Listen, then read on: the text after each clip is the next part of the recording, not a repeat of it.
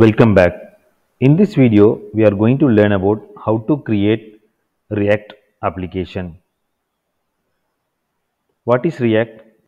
Let's go to React site. React is a JavaScript library for building user interface by using components.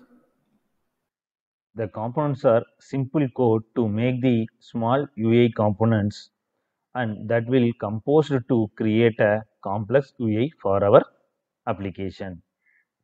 To create a React application, we need some tools. First one is Node.js. Node.js is a runtime environment for executing the JavaScript. We are not going to create a Node.js application, but if we want to run React application outside the browser, we need Node.js. After that, we need create React app tool. Go and browse, create React app. Go to the GitHub repository. You can see lot of libraries available in the React application. Here you can check the documentation in this link. If you go to create React application, see this is the command to create React application. Where we can create React application, already we have created server by using Node.js and Express. Inside the project folder, we are going to create a client application that is called React application. Inside the project folder, okay, here you have to type cmd. What is the command to create the React application? npx space create React app space your project name. Why we need this tool? Because it develops the web server for dynamically executing React application. Whatever changes occurred in the React application, it automatically update in the browser. And also this create React app tool will provide the bunch of predefined libraries functionalities to our application. Will generate the pre-configurations and dependencies to our project. So let's create by using this command. What is the command? npx space create hyphen react hyphen app. npx space create hyphen react hyphen app. Then we have to specify our project name, React project name. For that, I am going to give student client. Student client is our project name. Just hit enter. It will create React app and some configurations all will be installed to our project. This command will create the React application and include predefined functionalities for our project.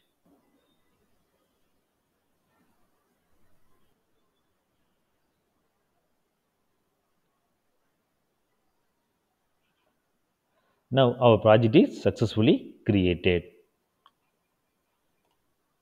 Success message on created the student client in the project folder. Now just go and see our project folder. We have the student client project. If we go to the student client, we have the folder structure for our React application. Let's go into that folder. For that, cd space student client. Just hit enter. It will go into that folder. To start the React application, we have to use npm space start.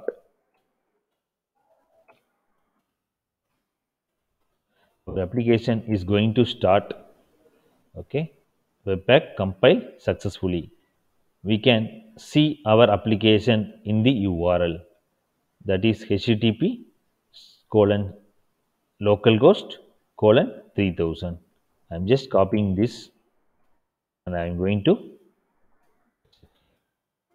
paste it here.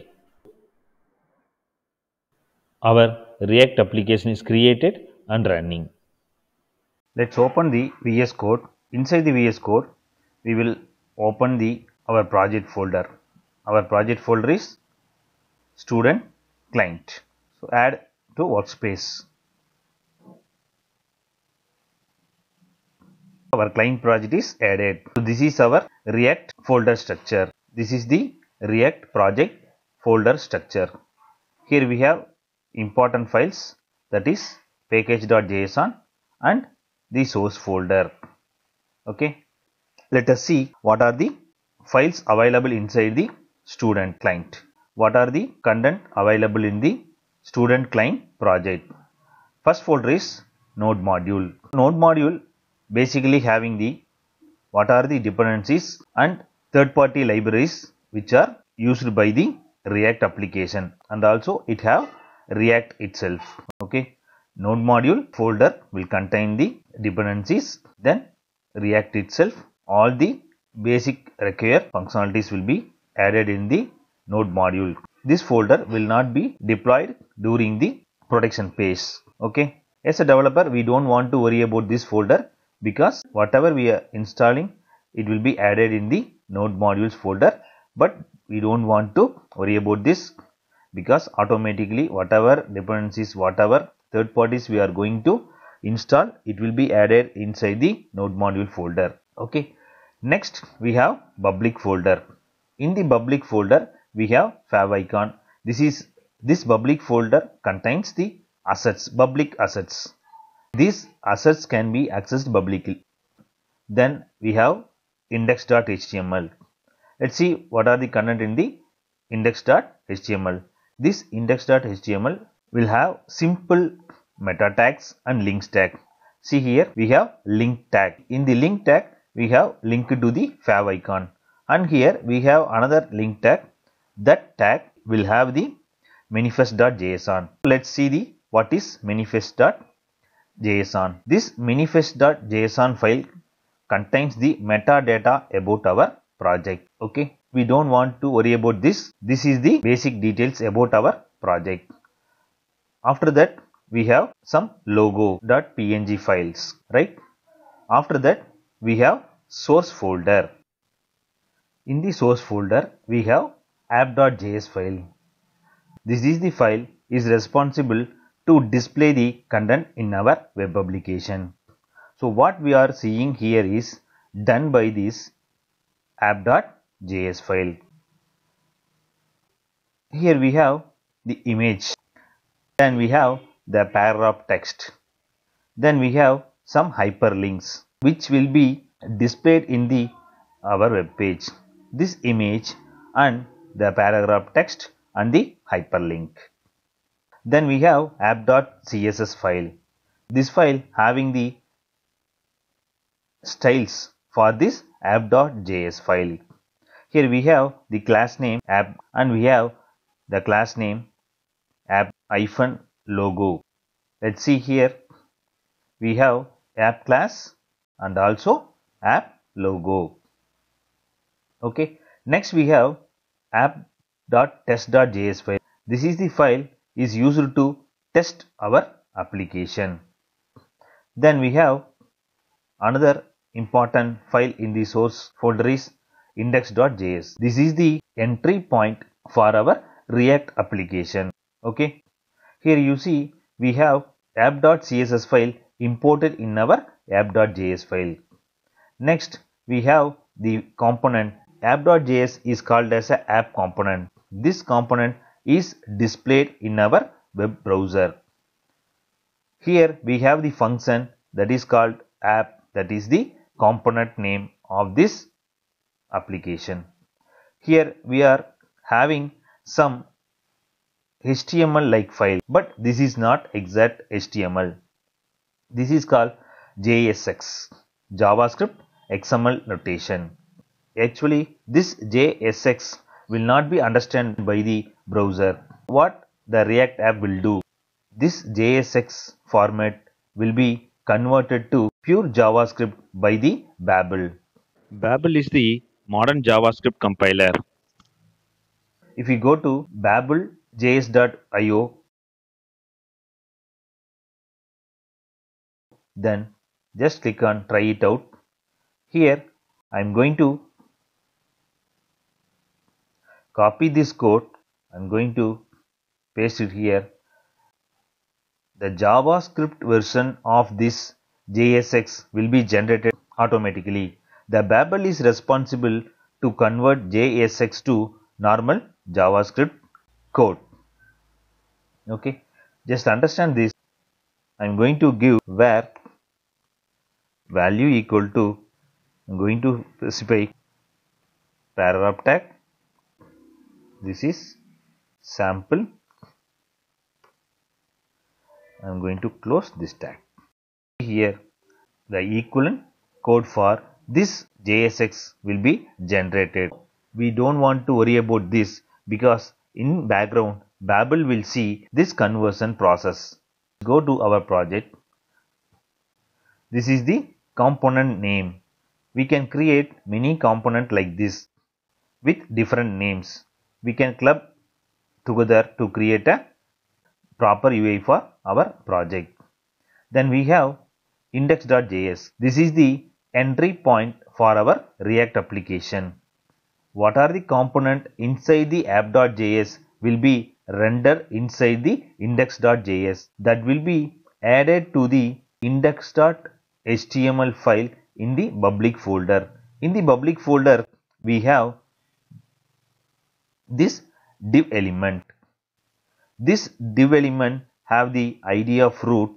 This will be taken here, and then this app component will be rendered here. Okay, we will do from scratch. As of now you understand what is the process behind this React application. We will do this from scratch. Next we have logo, image, and we have report web vitals.js file. This is the file to measure the user metrics, that is user experience on the React application. Then we have setup test.js file. This is the file we are going to test our React application. Then the most important file of this React application, React project is package.json.